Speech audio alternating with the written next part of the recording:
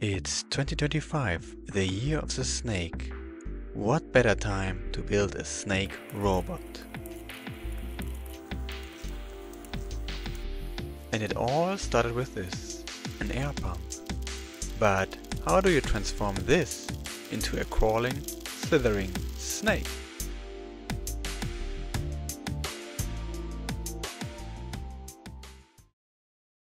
Snakes have long been a symbol of transformation, and when you watch them move, it's easy to see why. They are nature's ultimate shapeshifters. With no limbs, snakes rely on the fluidity of their entire body to explore the world. Look how it wraps itself around its trunk, a living rope, gripping from every angle.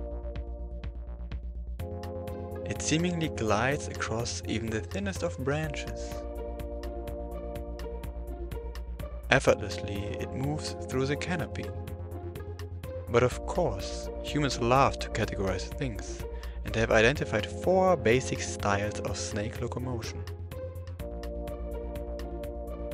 First, lateral undulation, the classic fluid slithering we all recognize. Then, there's sidewinding, a twist on undulation where the snake lifts part of its body to move across loose or slippery surfaces. Concertina motion is more like an accordion, useful for tight spaces and climbing. And finally, rectilinear motion, a slow, steady crawl, inching forward like a caterpillar. Understanding these movements is key if you want to recreate them. But replicating nature isn't easy. Let's take a look at some existing robotic snakes. This one is basically a chain of servo motors bolted together. It works, and honestly, it's got some snake vibes. And this one? It even climbs stairs, but what's with all these wheels? Here's a softer one. That's some smooth undulation. But wait, are those wheels again? Seriously, what's with all these wheels? This one uses kirigami, origami's edgy cousin, to mimic rectilinear motion. So, how could our snake robot look like? There's a common belief that soft robots should be entirely soft, but unless you live in the depths of the ocean, where gravity does not matter, that's not always ideal. Snakes combine soft and rigid structures. Their skin is a perfect example. Rigid scales for protection and friction, soft tissue for flexibility. And their internal structure? The same idea. A rigid skeleton, made of repeating units of vertebrae and ribs, and soft muscles, forming a complex network between rigid skeletal elements. This combination of rigid structures and soft, flexible movement feels promising, but what could serve as a muscle? The answer came from something surprisingly simple, an air pump. Inside I found this membrane with 4 soft cylinders. These are known as rolling diaphragms. If I could replicate these, maybe I could create a soft contracting muscle. I recreated the soft cylinder in CAD, and since I wanted to mold it in silicone, I designed a 2-part mold. After injecting silicone and carefully demolding the part, I encased the soft cylinder between rigid 3D printed parts with an integrated fluid connection. And once I applied negative pressure using a syringe, it contracted. It wasn't perfect, it didn't fully contract, but good enough for our purposes. But one muscle does not make a snake. To create the basic unit of the robot, I designed a module of paired soft cylinders. After another round of injecting silicone, demolding, cleaning up, and assembly,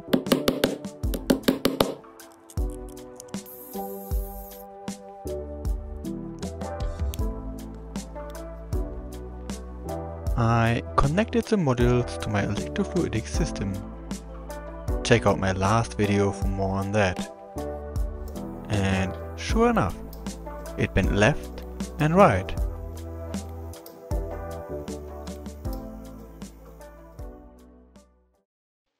To chain several of the basic units together, I added channels connecting their internal volumes.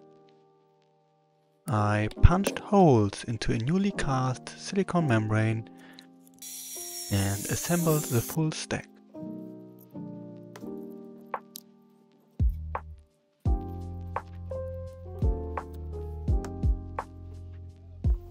Now, with these two units working in parallel, the first signs of snake-like movement appeared.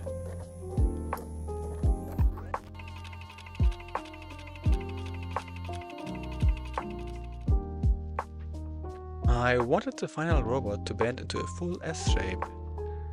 Since I planned to build it from 4 basic sections, each section needed to bend about 90 degrees.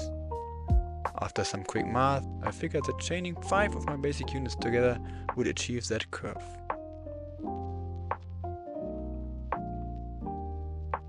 Taking inspiration from real snakes, I added scales to the robot's belly, not just for aesthetics, but to improve friction and movement.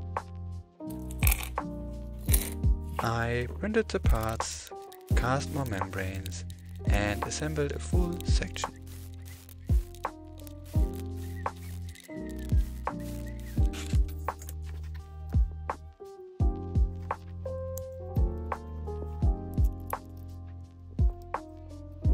Now it was time to test it. At first, I used syringes to control the movement. The range of motion looked promising. But when I connected the section to my electrofluidic system, it only wiggled side to side. It wouldn't move forward.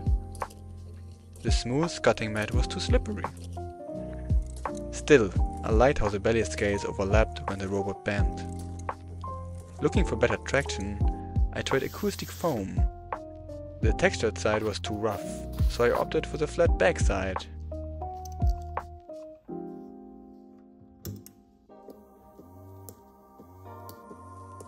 And sure enough, the robot started moving.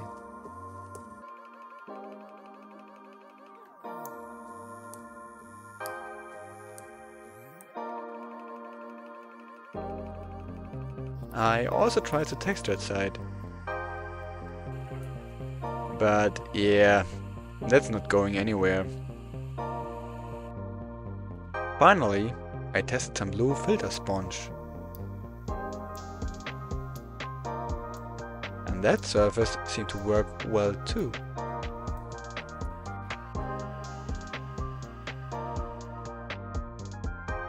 After the promising test of a single section, it was time to scale up to the full robot. I made a few upgrades along the way, sleeker belly scales and additional scales on the back just for aesthetics, because why not? And I also added an internal channel to route the tubes powering each section, almost like a spinal cord.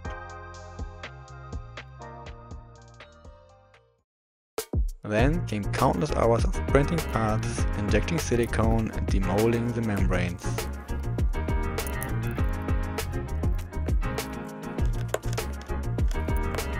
Hit like if you're enjoying the journey.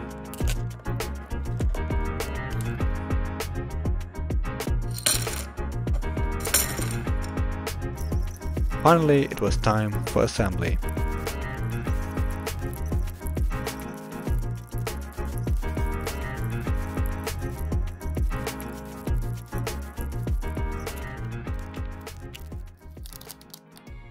At this point, it definitely had a snake-like vibe. I just love how the scales overlap as it bends. but to bring it to life I still had to add the tubing to power each section. I carefully routed the tubes through the spinal canal, weaving them together into a single umbilical cord held neatly in place with zip ties. To power and control the snake, I built a new electrofluidic system. An Arduino Mega controls 8 solenoid valves, 2 for each section, allowing it to bend left and right. An air pump drives the system, with airflow regulated by a DC motor controller. I connected the snake to the electrofluidic system. And as a first test, I wrote an Arduino script that toggles through a number of poses.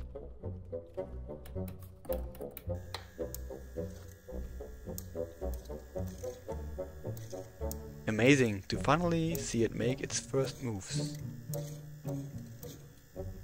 But I was not yet completely happy with the range of motion, so I decided to add a second pump to the electrofluidic system.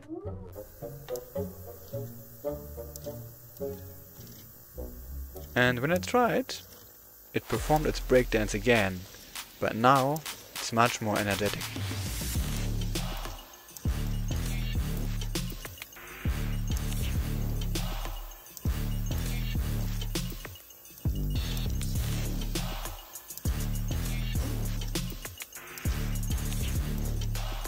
Let's try to implement some snake locomotion. First, I wanted to replicate that classic lateral undulation. I wrote an Arduino script that maps a sine wave across the different sections, bending them left or right based on thresholds.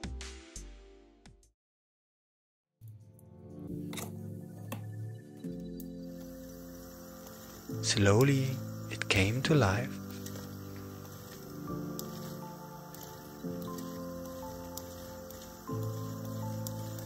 I also added a variable to adjust the wave speed in real time. But there was one problem. It wasn't really moving forward. It only started propelling itself when it caught the edge of the work mat, which suggested one thing. It needed more friction. So I tried it on the blue foam again. And sure enough, it finally started to crawl forward.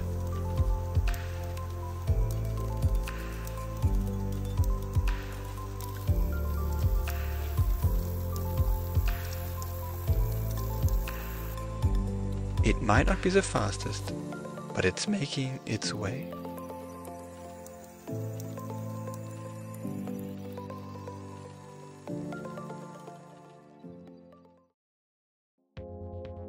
Turns out snakes have a superpower, the ability to control friction using their scales. Their scales possess a property called anisotropic friction, which means friction isn't equal in all directions. In some directions, they provide very low friction, while in others, friction is high. Anisotropic friction is crucial for turning a snake's undulating motion into a forward movement. And that brings us back to the question, why do so many snake robots have wheels? Well, wheels are a hack to create anisotropic friction. Think about it. Wheels provide very low friction in forwards and backwards motion, but high friction to the sides. But wheel snakes, they do it with far more elegance. Their scales act like tiny flexible hinges, gripping in one direction while sliding smoothly in the other. And by adjusting the angle of their scales, they can even control the friction dynamically. At the microscopic level, snake scales have fine surface textures that further enhance this directional friction. Inspired by this, I designed flexible scales that fit onto the existing scales. I printed them using this green flexible TPU filament and added them to my robot.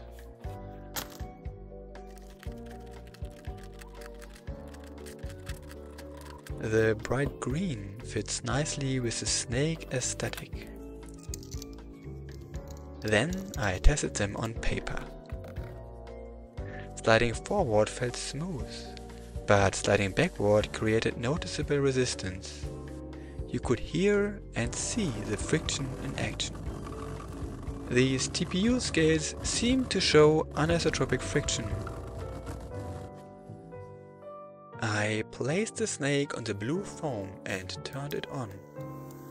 At first I was disappointed, because it did not really seem to move at all. Then something unexpected happened. The robot started moving sideways. And after a while, it got even wilder. Well, this wasn't exactly the motion I intended. But honestly, how can you be mad at something with such a cute face? I mean, look at it! Let me know in the comments down below, how would you improve this robotic snake? There was one more snake locomotion style I wanted to try. Rectilinear motion. That stealthy caterpillar-like movement. I modified the script to simultaneously activate both sides of the segments. And once I turned it on, it started crawling, even on that slippery cutting mat.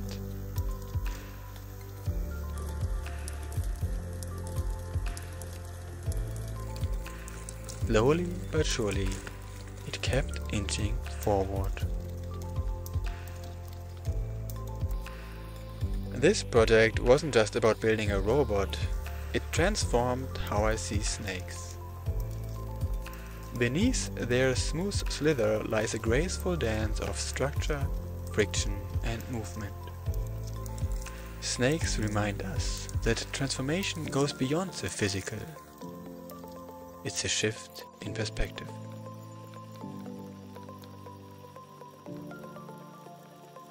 Next time we're building another soft creature. Subscribe to not miss it.